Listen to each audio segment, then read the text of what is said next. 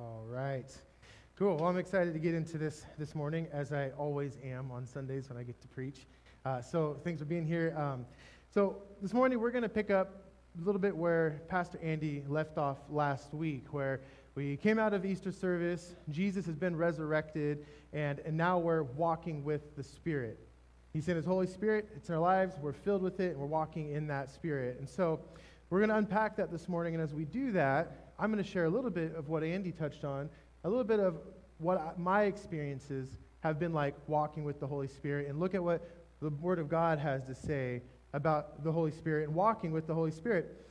The thing about the Holy Spirit is that it's a very vast and immense topic. The reality of who the Holy Spirit is and how the Holy Spirit functions is astronomical.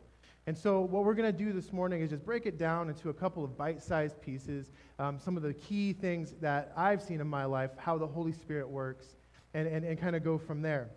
And so the first way the walking with the Holy Spirit has impacted and changed my life is brought freedom.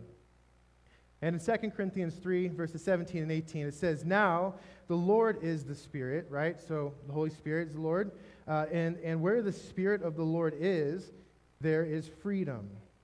And we all who with unveiled faces contemplate the Lord's glory, we are being transformed into His image with ever-increasing glory, which comes from the Lord, who, again, is the Spirit.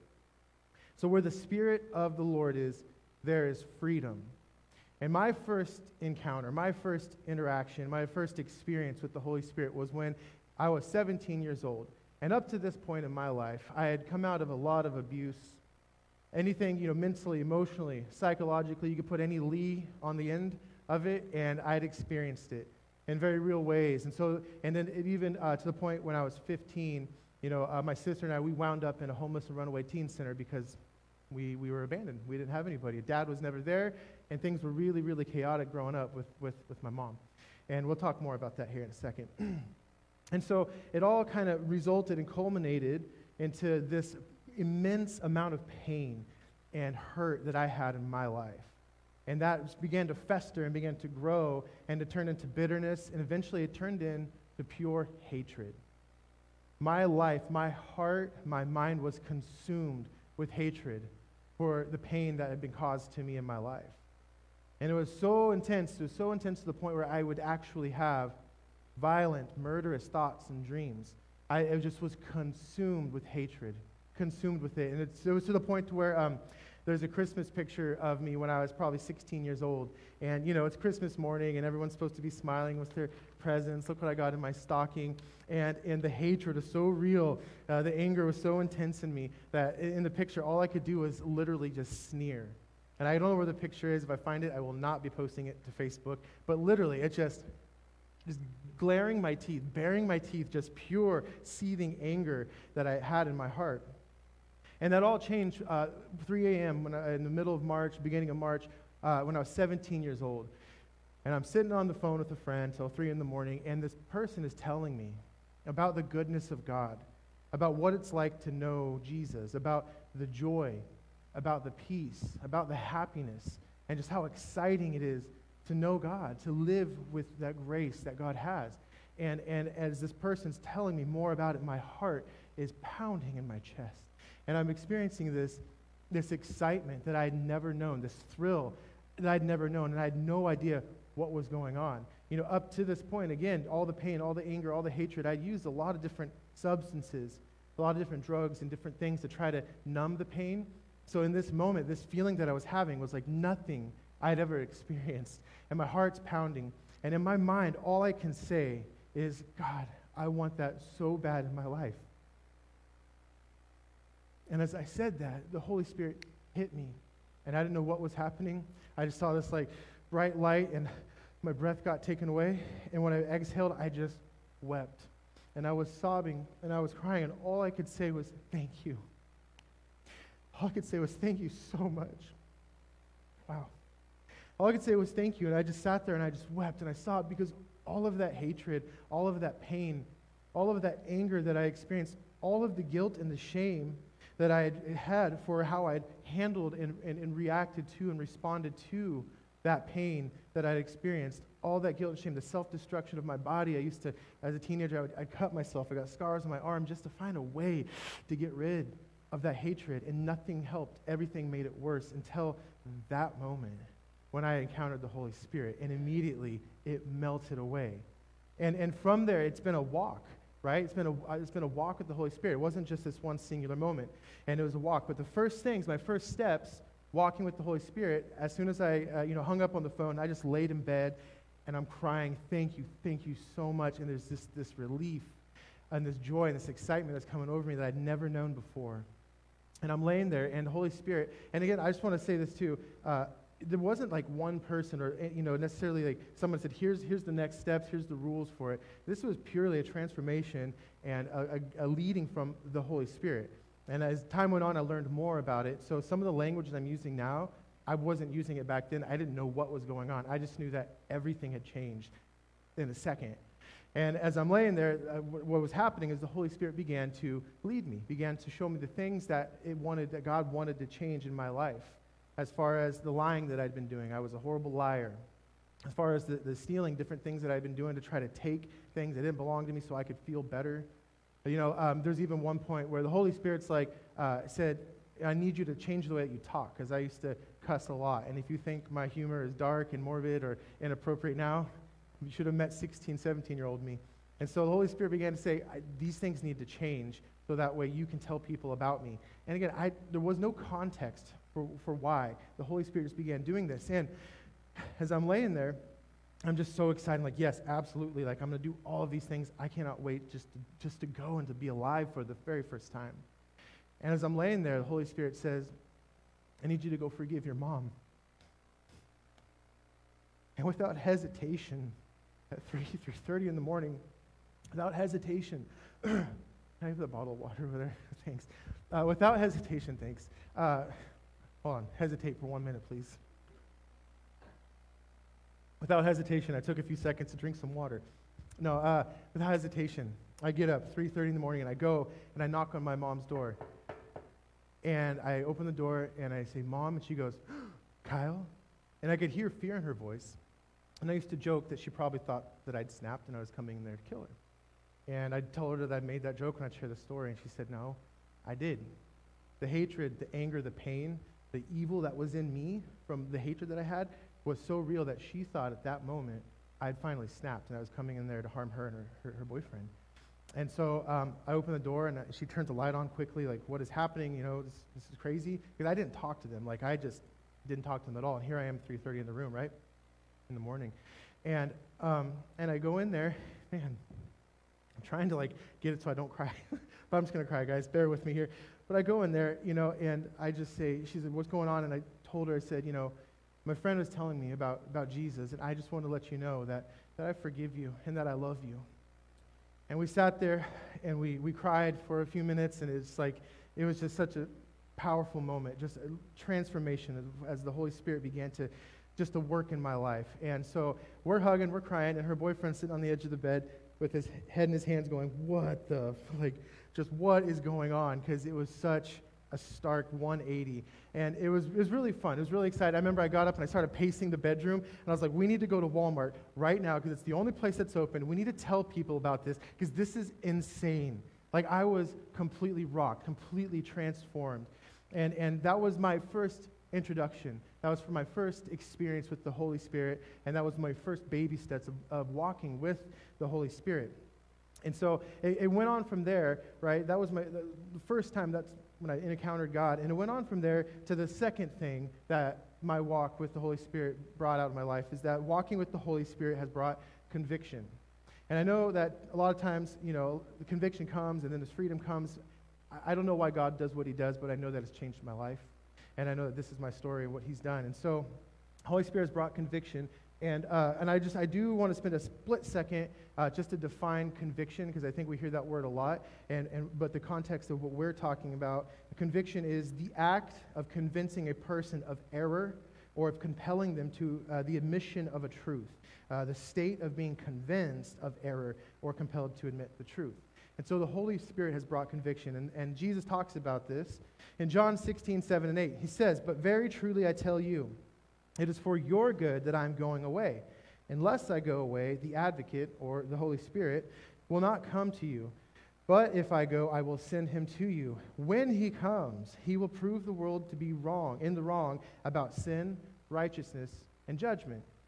And up to about time when I was 20 years old, I'd grown a lot, had made a lot of crazy mistakes, was a little bit crazy. And by the time I was 20, I was at a point where I was able to really start being able to receive that conviction from the Holy Spirit. And it started when I was reading a story in the Bible, and it's a parable about the Pharisee, a religious person, a religious leader, and a tax collector.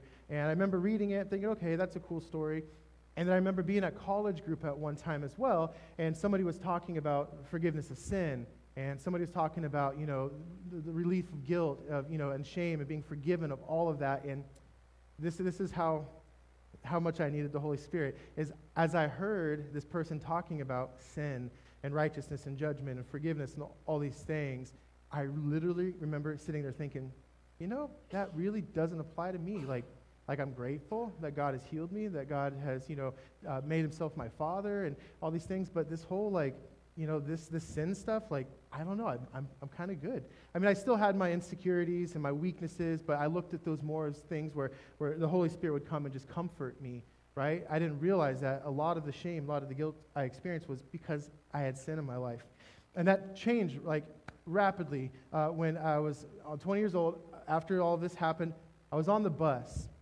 As I'm riding on the bus, it's in Vancouver, Washington, I look over and I see somebody on the bus, and this person is clearly not doing well, right? And I'm sitting there high and mighty, religious, spiritual Kyle, reading the Bible and listening to worship music and all these really super spiritual things. And I see that person, and I remember thinking, man, I am so glad I'm not like that person.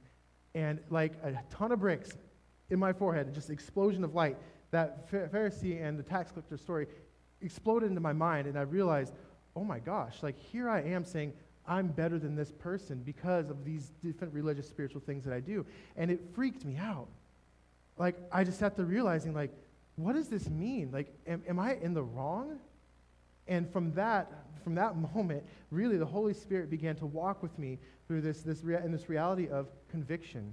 And I started to realize that I did have sin. And the exciting part about it is that as I began to learn and I began to be proved wrong about what I thought sin and righteousness and judgment looked like, as that began to take place, I began to understand and realize that what Jesus did on the cross, it brought healing, it also brought forgiveness.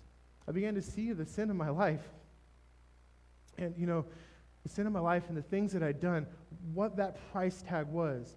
And I began to see that even the hatred that I experienced, that was mine.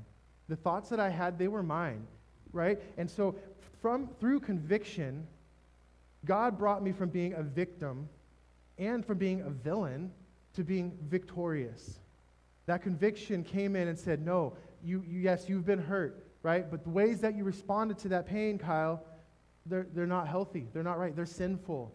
Because I was selfish. I would steal from people. I was just like this. I would leech on to somebody, leech on to a situation or something and just drain it until there's no life left.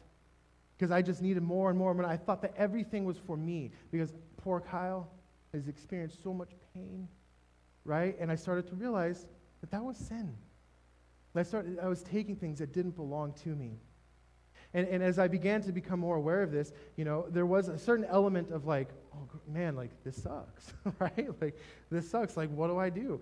And as I pressed into it, and as the Holy Spirit continued to walk with me through conviction, again, I began to see the power of God's mercy, the power of God's grace, and what it actually means, what it meant to me. That mercy that doesn't give me what I deserve. That grace that allows me to become more than I could be on my own. And if it wasn't for walking with the Holy Spirit through conviction, I wouldn't have come to these realities, to the reality that there's no way I could have paid or atoned or made up for my sin, that I could only have come through what Jesus did. And so that walk with the Holy Spirit, it's been an incredible thing. And it doesn't stop there, right?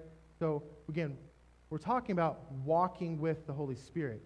We're not talking about singular moments and everything's changed and it's all done, right? There was still pain, there was still shame, there were still things that would come up. right? And so when that happens, as we walk with the Holy Spirit, what do, right? Because if you look in 2 Corinthians, again, it says that we are being transformed. So it's a process. And so I like to call the process walking in the cool of the day. And that idea, the cool of the day, it comes from Genesis. I don't know if that's up yet. Yeah, it's perfect. So it comes from Genesis 3:8, and it says that the man and his wife heard the sound of the Lord God as he was walking in the garden in the cool of the day, and they hid from the Lord God among the trees. But the Lord God called to the man, "Where are you?" And so that phrase, the cool of the day, the Hebrew word there is, I'm going to butcher it, is, I believe, ruach. And what it indicates as well is the Spirit of God. And so I believe that what this verse is indicating, what it's showing us, is that there was a specific time where Adam and Eve would meet with their Father. Because what God wants from us is not religion. What God wants from us is relationship. And relationship is a two-way street. It takes intentionality. It takes commitment, right? It takes consistency. And so that's what we're going to look at here. So as we are looking at walking in the cool of the day, as I like to call it, walking with the Holy Spirit, what that has looked like for me is over the last few years, I've taken up literally walking. There's a park in my neighborhood. Stosh caught a huge bass out there the other day. I got a picture of that. So it's a very miraculous park. And I've been walking around it for the past probably 2.5, 3 years, weekly, sometimes daily. And in that time walking in the cool of the day with the Holy Spirit at the park, God has began to bring about changes in my life that I believe could not have come any other way. And it's really funny. So I'll just share a little bit of the process of what that was like, so that way you can give some context. So because my hope and my desire here is that your hearts would be stirred, your minds would be activated, to begin to find out ways to relate to have a relationship with the Holy Spirit, to find out what it's like for your life to walk with the Holy Spirit. What does your cool of the day time look like? When is that? It has to happen. It just has to happen. And I'm not here to kind of try to put an extra yoke or something unnecessary on you. I'm here to share that these steps and what we're talking about will bring freedom in your life. So for me, what it's looked like is as I first started walking in the park, honestly, I was scared. I was so afraid that I was going to go and meet with God, and he was going to just, okay, Kyle, here's where you're doing wrong, here's what you're doing wrong, what needs to change. And I was a little bit afraid, right? Which I think there's a certain amount of healthy fear when we talk about God, when we interact with God, until we begin to spend time with him and realize that his strength and how terrifying he is actually to our benefit, right? I mean, would we want to serve a God that's weak and flimsy, or a God that's strong and kind of terrifying? I choose a terrifying God to protect me. Anyway, as I started walking, I was afraid. And so what I would do is the first probably week of it is I would march around the park, and I would pray the Lord's Prayer, like repeat it, because I didn't know what else to do. So I'd literally walk around, our Father in heaven, hallowed be the name, your kingdom come, and just do this, because I'm like, I don't know what to do. I don't know what this is actually like. And from there, it kind of transitioned to just irritation, right? Because at that point, 2.5, 3 years ago, there was a lot of pain in my body. There's a lot of things that I was holding on to, a lot of sin even that I was holding on to, that over the course of walking in the cool of the day, God has brought healing, God has brought freedom from. And that's why I'm sharing this with you. It's not to say, hey, you ought to do these things. I mean, you ought to, but why? Because it will change your life. And so I remember the next couple of weeks, it was just irritation. It's like I'm getting up early, I'm marching around this lake, and it hurts. My knees hurt, my feet hurt, my back hurts, like everything hurts. But I just kept pressing in. And eventually what it transitioned into was I was out there because I was trying to find how I could be a better husband. God, I need to be a better husband. I need to be a better father. I need to be a better pastor. I need to be a better realtor. I need to be better at all these things. So I'm going to go and pray and grind through the pain and grind through and just do it. And slowly it transitioned into God saying, basically he told me as I was walking, he's like, Kyle, before you're a husband, before you're a father, a pastor, a realtor, before any of those things, you're my son. And I just want to spend time with you. I just want to spend time with my son. And that was a really powerful thing for me, not having a dad that could take me out on Sundays after church for in and out.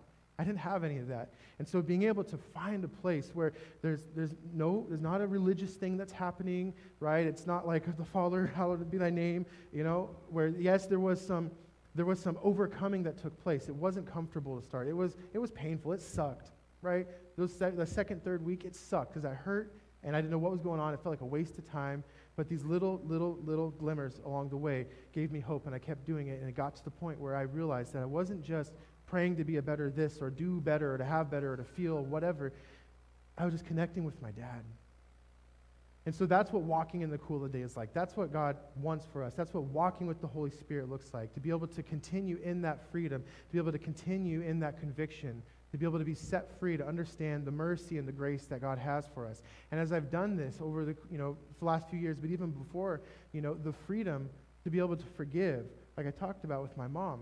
I don't see her as a person who has caused pain. I don't see her as someone who has abused or abandoned her children. Because of walking with the Holy Spirit, I can see her as she is, as someone who has compassion for people who can't take care of themselves, as someone who has compassion for the people who are disabled, as she works and she grinds through these jobs helping in an adult foster home. I see her as a person who loves my kids, her grandkids, and sends them books about God, and sends them clothes, and sends them toys, and sends them treats, and just lavishes love on them. We have this Facebook group chat with my family, and every day, my mom is sending pictures of the kids, from when they were babies, and just doing this. And it's just, I wouldn't, if it wasn't for the work of the Holy Spirit, walking in the Holy Spirit in my life, I don't believe we'd be at this point, And if it wasn't for just continuing to do so, how I see my father, how I see my mom, how I see myself, right? How I see sin and judgment and righteousness is changing, and it's being transformed. And so that, like 2 Corinthians says, as we contemplate the Lord's glory, being transformed with ever-increasing glory. So that way I'm not reflecting my pain, I'm not reflecting my shame, I'm reflecting the glory of God. And it takes intentionality. It is a relationship. And so what does it look like to be walking in the cool of the day? The first step, I'm going to give you 3 steps, and I understand that God is not confined to these steps, but these are biblically accurate, and this is what my experience has been, and my experience has actually confirmed what Scripture says. The first step is humility. And so there's a Psalm 51:7. It says, "My sacrifice, O God, is a broken spirit, a broken and contrite heart, God, you will not despise." And then in Isaiah 66:1-2, "This is what the Lord God says, Heaven is my throne, and earth is my footstool. Where is the house that you will build for me? Where will my resting place be?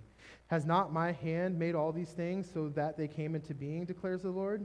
These are the ones I look on with favor, those who are humble and contrite in spirit and tremble at my word." And then Proverbs 3:5-6 says, "Trust in the Lord with all your heart and lean not on your own understanding. In all your ways submit to him, and he will make your path straight." So as we look at that handful of verses, what we're seeing is someone who requires, who needs, who wants, rather, humility from us, right? Isaiah 66, God isn't looking for us to build some extravagant motive or to build some extravagant, contraption for us to be able to interact with him. He's not looking for us to put on our Sunday best and smile through the pain and do all these things. What God is looking for is just humility. Those who have a contrite heart, contrite meaning someone who is aware of their sin and aware of their need for a holy God to love them and to forgive them. So the first step as we talk about walking in the cool of the day is humility. And the second step is to show up. Very simple, show up. Again, Genesis 3:8-9, the man and his wife heard a sound of the Lord God as he was walking in the garden in the cool of the day, and they hid from the Lord God among the trees in the garden. But the Lord called to the man, "Where are you?" So we look at that verse, and we have to ask, who hid and who showed up? And why were they hiding? Right? Humility is that first step. Adam and Eve, they didn't have the humility to show up, and they didn't have the contrite heart to show up where God was meeting with them, where they consistently met as they walked in the cool of the day, as they had spirit time with God, right? They didn't show up. They didn't have the humility to show up and say, "Yeah, I was wrong. They hid. Who did show up? God. And what that shows us is that God, He knew. God's omnipresent.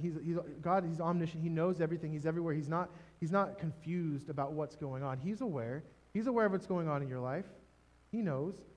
He's aware of what's happening in the situation. It's just funny that he asked, where are you? God knew, okay?